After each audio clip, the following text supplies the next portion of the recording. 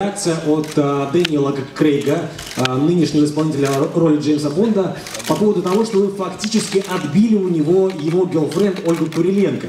И каково вообще было работать на площадке с нашей российской красоткой? Спасибо.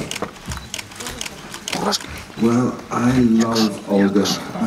I think she is a young woman and an actress who's just going from strength to strength. It takes time to be an actor. I think it was Sir Anthony Hopkins who said it takes 20 years to make an actor. And there is some truth in that. So Olga was someone who Bo and I had both seen in a movie called The Hitman. And we wrote this part for her. It was built around Olga. And she's so beautiful on screen, she's captivating, and she plays with such heart and strength of femininity and courage. So,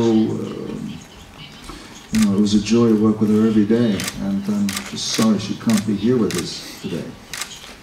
She said to say to you that she was very sad not to be here and really wanted to come be part of this.